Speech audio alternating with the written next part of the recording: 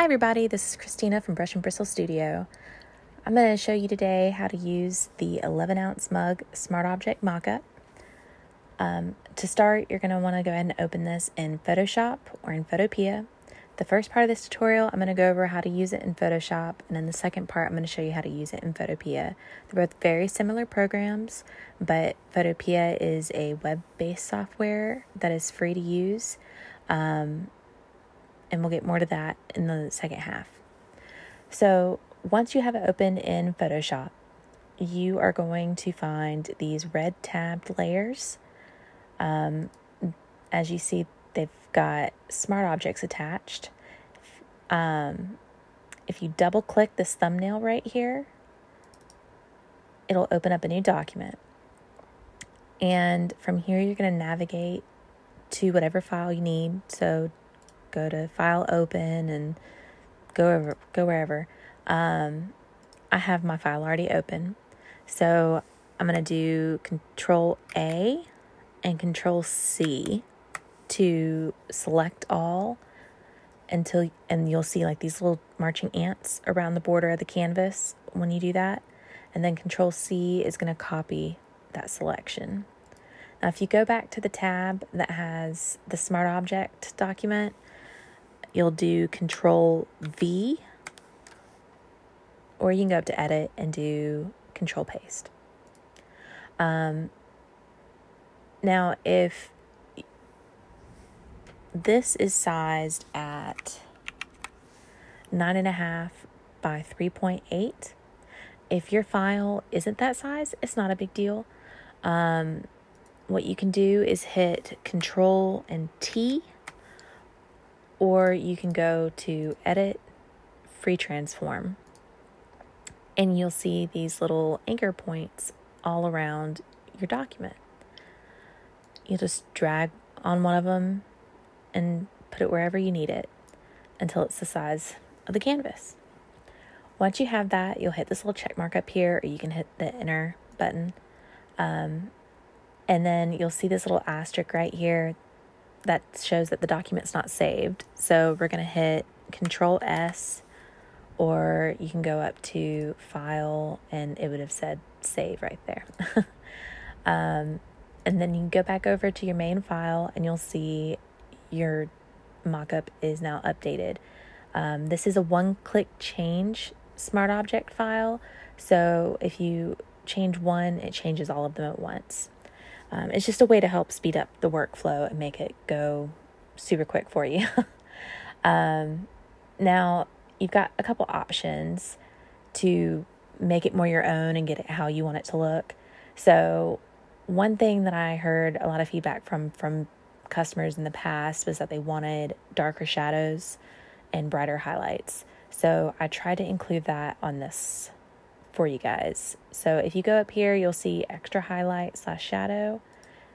It's just a little layer group right here, and you see you toggle it on and off, and it'll darken up the shadows and lighten up those highlights. You can make them even more intense. If you open up that group, you can double click on the icon and it pulls up the settings. So you can just drag and drop wherever, just play with it, get it however you want. I try not to get too crazy with it because I didn't want to alter the colors of the design. But you can do that. You can also go over here to the glossy overcoat, highlights, and shadows.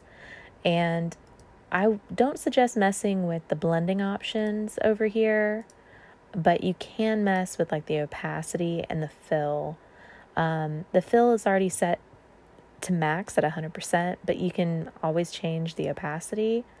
You see, if you do that, it just makes it lighter or brighter. And once you have those, I've also got colored handles set up. So if you toggle the visibility on this, you can double click this palette icon right here, and it will open up your color panel. Make sure that the colorize is checked. If it's not, you won't see the color. But once it's checked, you can see it, and you can move the color around. You can make it, less saturated, more saturated, lighter, darker, whatever you need to do to get the color that you need. I'm going to hide that visibility and close that. We've got our bottom shadows here. They're all merged together, but I've got it to where you can move it. Like if you want to take it down a little bit or move it back up some, you can totally do that. You can also mess with the opacity and the fill on this to make it darker or lighter, whatever your preferences are. Now, this also comes with 8 different backgrounds for you to use. The white shimmer background right here, I've attached a color option to. So again, if you double click that, it'll come up with color options and you can move it around, turn it whatever color that you need. Just trying to give you guys as much flexibility as possible to really make this as much your mock-up as you can. So this is all for Photoshop.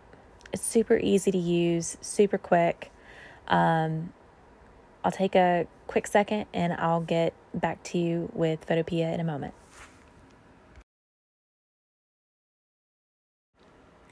All right, everybody. So if you open up a web browser on your PC or on any smart device, you can go to photopea.com. This is a free web-based software that is very similar to Photoshop. It has a lot of the same tools. If you were to try to use my mock-ups in Affinity or, so many other different art programs, they're not going to have all the same tools as Photoshop. One really important tool that I use in making my mock-ups is a warp. And that is not available in a lot of these art programs. But Photopea actually does have that. So I highly recommend, if you do not have Photoshop and you're trying to find another program to use to be able to use these, check out Photopea. It's pretty easy, and you'll see in just a second just how easy it is. So once you go here to Photopea, go to Open from Computer, and just go to the Photoshop file that you need. You open it up, and there you are. You've still got the same color tabs on those layers that you want to click on. So, and you're still going to double click on the smart object and it'll open it up. The only difference here that makes it a little bit easier is you're going to go up to File, Open, and Place. And you navigate to the file that you want to use. And it did the copying and pasting for you, so you don't have to deal with it at all. So, and you don't even have to do the free transform option because it already has the anchor points on here for you, so you can easily resize. So once you are happy with the sizing of it, you'll hit the check mark up here. And again, it's got the asterisk, so that means you need to save it. So you can hit either Control S, or you can go up here and hit Save Smart Object. And it tells you it's updated the smart object. You can go back to the main file, and there it is, fully updated. Now, just like in Photoshop, just mess with the file. You can toggle those extra highlights. You can come over to the glossy overcoat and the highlights, change the opacity.